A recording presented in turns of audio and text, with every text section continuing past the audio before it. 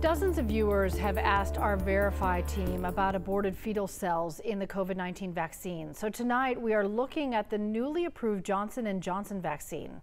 Here's Ann Allred. Is it true aborted fetal cell lines were used to create the Johnson & Johnson COVID-19 vaccine? Our sources? Two experts from Johns Hopkins University, Dr. Amish Adalja, School of Public Health, and Dr. Bill Moss, Executive Director of the International Vaccine Access Center, plus Dr. Alex Lacasse, an infectious disease physician. The involvement of fetal cells starts with a quick history lesson. Fetal cells were taken from two aborted fetuses in 1973 and 1985.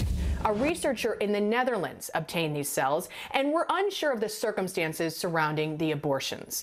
Since then, those original cells have multiplied millions of times, creating what are called fetal cell lines. Although their origin was in, an aborted fetus, they're really just this independent cell line that's been grown in laboratory for decades. Scientists like to use fetal cell lines because they're still in development and will replicate rapidly outside the human body. This allows scientists to use the cells to rapidly grow virus. And Johnson & Johnson needed to grow a lot of virus to make its vaccine. The vaccine uses what's called an adenovirus, a benign common cold virus, to enter your cell.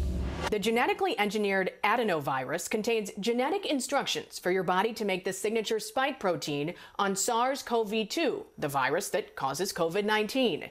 Your body then sees that spike protein and makes antibodies. So if you do get infected with the real COVID-19, your body will be ready to fight it. So, are the fetal cell lines used to grow the adenovirus in the vaccine vial that goes into your arm? The experts say they are rigorously filtered out.